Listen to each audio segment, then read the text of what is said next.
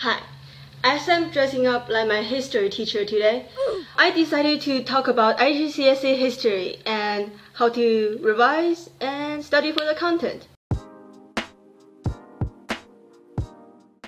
A little bit about me. I did my IGCSE in 2020, the summer series, except for my English FLE I did in October. So technically my history grade is teacher assessed grade, but I do think my grade improved a lot throughout the years, and apparently I think I have some credibility to talk about this exam, so here it goes. This video is gonna divide it into 3 parts: how to study the content, how to revise the content, and how to answer exam questions, aka exam techniques. So first, how to study the content. Now, if you're like me, a student who would spend a ton of time on the aesthetic of your notes, hence my history notes, as you can see. It's quite pretty, if I may say so myself, but I'm here gonna tell you, these are not worth your time on. Maybe just a little bit at the start, but what's really worth it is the practicality of your notes. Another way to study for the content is to listening it over and over and over again. And this includes record your own voice and listen to it every now and then, if you can bear the cringe and embarrassment of listening to your own voice. Or what I did was to go to Mr. Allsop History.com, and he covers all the history content of IGCSE and even up to A levels. Since it's specifically targeted at IGCSE history, you will know exactly what you need to know. And you can just listen to it on the go, and he makes it quite fun too. With the music he adds, also he puts emphasis on certain words, like some keywords or some key points, so you won't lose track in the monotony of a person speaking about history. So I went to Apple Podcast and downloaded all the episodes of IGCSE history. And I remember at the start I was listening to it at 1x speed at first to familiarize with the content and his way of speaking, and later I sped up the podcast to cram more things at once. So yeah, through this process, in the exam room you'll realize what he has been saying has already been ingrained into your brain. So adding on with studying with the podcast, I find also another website, DClare.net, really useful. It's not specifically targeted at IGCSE students. I think it's more towards GCSE, but still there's a lot of crossover about the content. On the website, it has nice summarized points with details, and for each topic, it has a nice revision sheet, which is extremely useful since it uses the toggle function, which is really good when it comes to active recall. Another part is to do past papers, but when doing them, you should categorize each question into topics and chapters to see what are the common questions that usually come up. And of course, you can write the full answer for practice, but for me, when I'm trying to go through every past papers, I just plan my answer in points, which saves time, and you can do more questions at the end. It's easier to check with the mark scheme also. As I mentioned, to categorize each questions into chapters and points, I recommend to do it on a Google Doc, like a huge Google Doc, and just name it as IGCSE history question bank or something. Because I did it on paper, and it's not really the nicest thing to go through. It's really hard to find specific questions. Unlike on Google Doc, you can just Ctrl F and search the topic you want to revise. Now we got those two covered, let's move on to the last part, how to answer the exam questions. Firstly, paper 1, the core material. In this paper, you will answer 3 questions, part A, part B, and part C. These 3 questions should be kind of about the same topic. It should be in the same chapter, but like with different aspects of it. Now part A. it was 4 marks, and it is purely knowledge-based. It doesn't need analysis at all. So normally it's 1 mark per point, so totally 4 points needed.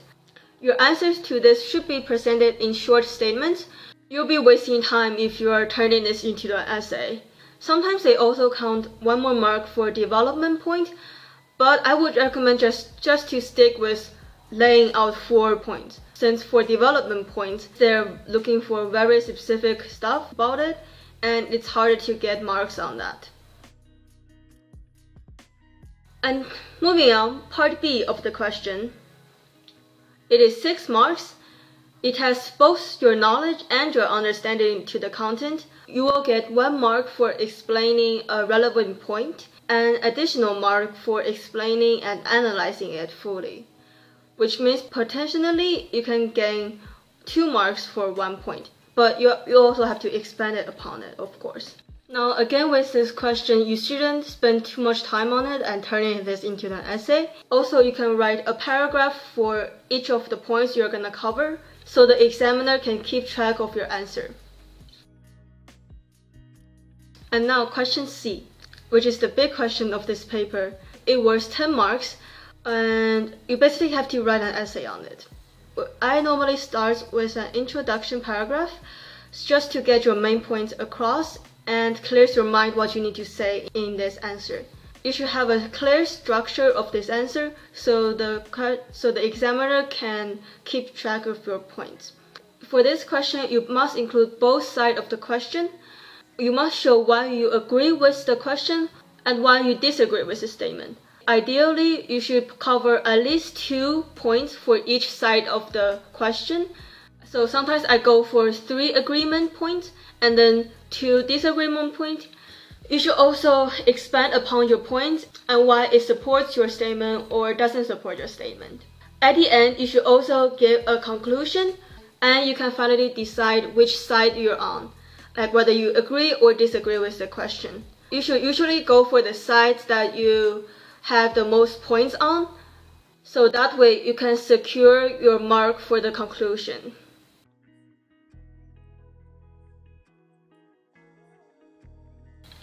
Moving on, let's talk about paper 2, the source analysis. In this paper, you will get around 10 sources, which include pictures as well as extracts. A set of questions will follow, asking you about particular sources and compare sources with each other. There is a final question at the end where it addresses all the sources and where you have to include all the sources in your answer. Here, I will give you 5 tips on how to answer the source analysis questions. Tip 1. Look at the provenance. It will include when the paragraph or the comic is produced or where the text is from. So obviously, for a source that's written in the USA, it will have a bias towards the US. An extract from the history book usually should be objective, but you should also look at where the book is from. Speeches and quotes are most likely to be biased and to be persuasive to misguide the general public. So those are not that reliable. Tip number 2. When doing the questions, you should find the big message of each source, as well as the smaller subsidiary messages. The central message or the big message will be the thing that's quite obvious and easy to look at, but the subsidiary smaller points is where you need to look carefully and think about the nuances in between. What is really the artist hinting at or the speaker referring to? Next one. When you're answering the question, you should never summarize or explain what is happening in the source. Never describe or retell what is happening in the source. The examiner will know very well of each source as long as you reference which source it is. So your job is not to explain the examiner about the sources again, but rather to answer the questions relevantly. For each question, you should somehow show both sides of the argument. Each question will ask you to evaluate the source in some particular directions. You should evaluate the fact that whether it is reliable and why it isn't, but include both sides. you're expected to explain why the source is reliable or why it isn't reliable, or how these two sources compare and contrast, agree and disagree. And the final tip, this is kind of coming from a literature student, but when you're analyzing each source, you should always support your point with a relevant fact from your core material or a quotation from another source. Also, just as a bonus tip, you should always think about the context of each source when answering the questions, as well as the desired effect on the audience, or people who should be receiving it at that time. And finally, paper 4. It is the paper for your depth studies. Please make sure you know which country you're doing your depth study on. For this paper, you only have to answer one question, but the question was 40 marks. So you really need to know an in-depth knowledge of your depth study. Well, that you need to know pretty well around the topic of your depth study. You need to make a strong argument whether this subject or event or the person was significant. You can support your argument using the actions of certain events and the development of it. Also, you should show your awareness of other factors that you may or may not think it's less significant on your argument, on your main subject. But you should also include how it is connected to your main subject. And with that being said, good luck with all your studies, and I will see you next time. Goodbye!